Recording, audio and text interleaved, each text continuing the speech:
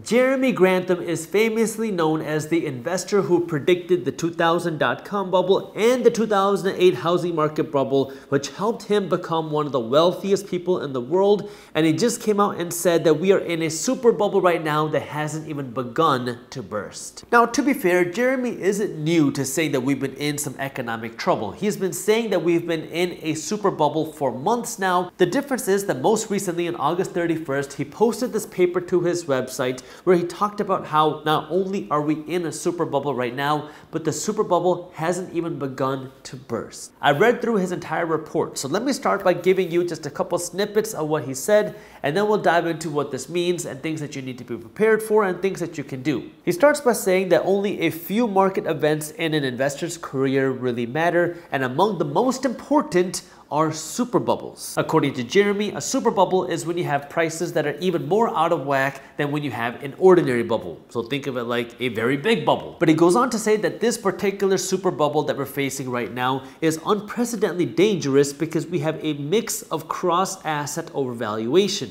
So bonds, housing, and stocks are all critically overpriced and now rapidly losing momentum, and that coupled with a commodity shock and the Fed hawkishness, aka the Federal Reserve Bank working to raise interest rates, all these things coming together mean that the bottom has yet to come. He then goes on to explain his theory of the 4 stages of a super bubble. The first stage is the bubble forms. Second, you have some sort of economic setback like we had in the beginning part of 2022. That was when we started to see the economy start to slow down. That was when the Federal Reserve Bank started to raise interest rates. And then you have number 3, which is what we have been seeing recently, which is the bear market rally. And then fourth and finally, you have fundamentals deteriorate and then the market declines to a new low. He then goes on to back up what he says with some examples of previous super bubbles that have seen the exact same 4-stage pattern along with the bear market rally that we just saw in recent history. He starts by talking about the Great Depression in 1929,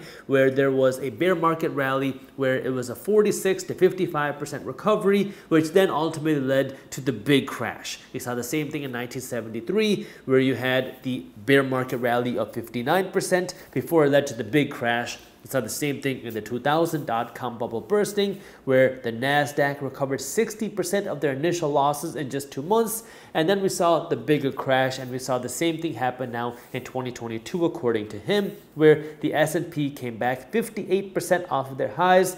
And now he's saying that it's setting us up for now the big crash, according to him. Jeremy Grantham points to 3 different short-term factors that are contributing to the super bubble that can make the super bubble even worse. Now, these are all things that we have covered in Market Briefs. Market Briefs is my free financial newsletter. If you haven't joined Market Briefs yet, you should do so, because the number 1 way, if you want to have the best way to stay up to date on what's happening in the financial news, it is by actually reading the real reports. It's by reading the raw data, it's by studying the charts, it's by reading the actual reports that are published. That way you can read the information and then make your own unbiased opinions. If you don't want to spend the time and effort to do all that, then the next best thing is to read something like Market Briefs, where my team is working every day to break down what's happening in things like the stock market, the real estate market, the crypto market, inflation, and the global economy. It is a completely free newsletter, and it's a fun and easy to read newsletter where you can read it in less than 5 minutes every morning. So if you want to join Market Briefs, it's completely free, and I'll put the link to how you can do it down in the description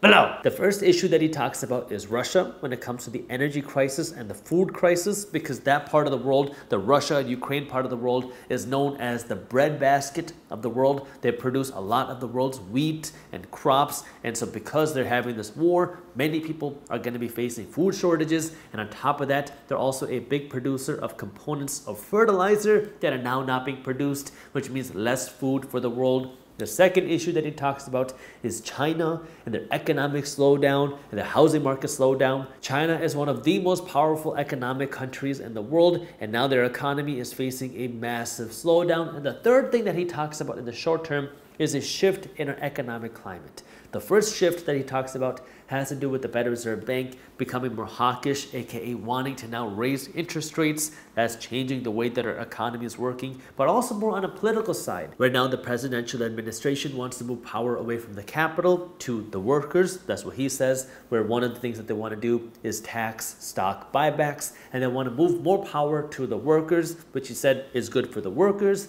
but is bad for stock investors. So these are the different things that he says that you need to be aware of in the short term. And in the long run, he has a few different things that you want to pay attention to. First has to do with the population shortage. He says that in the future, we're going to have to worry about not enough workers being out there because there's not enough people, while at the same time, we have a limited amount of supplies for the people that we do have. So as the population grows, he's saying it's not going to grow fast enough for productivity and growth in the economy, but our resources, our natural resources, can't support all the growth in the population. The second thing that he talks about as a long-term major issue that you want to think about is climate change. He says that climate change is spiraling out of control because we're seeing some of the most dramatic and drastic shifts in climate change ever right now. And this is something that you want to be aware of for the long-term health, not just of our economy, but our world. He then goes on to end this article with a final paragraph that's titled "An Epic Finale. The current super bubble features the most dangerous mix of these factors in modern times. All three major asset classes, housing, stocks, and bonds, with an inflation crisis on top of that." Now, while this is a very scary warning, let's also talk about the other side, because there is a chance that he could be wrong. I mean, he hasn't always been right.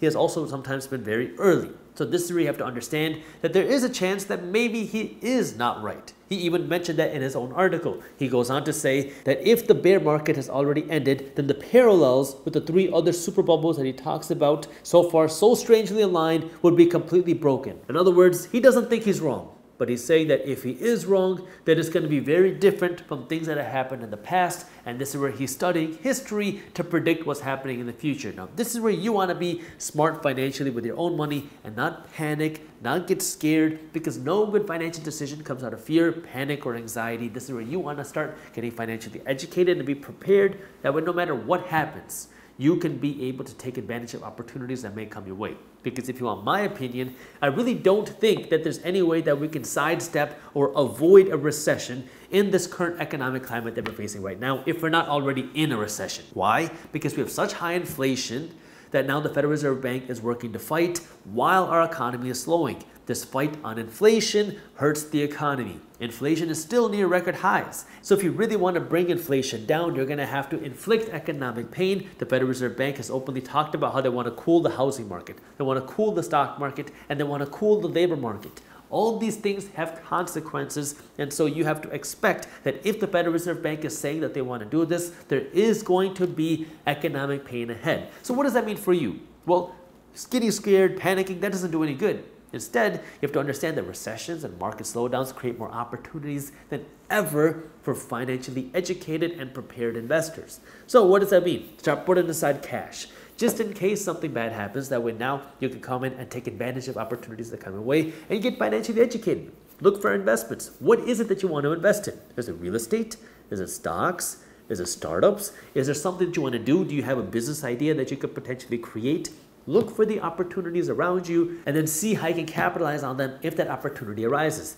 If nothing bad happens, if the economy continues to grow and we're out of this economic slowdown without any sort of recession, without any sort of financial pain, great.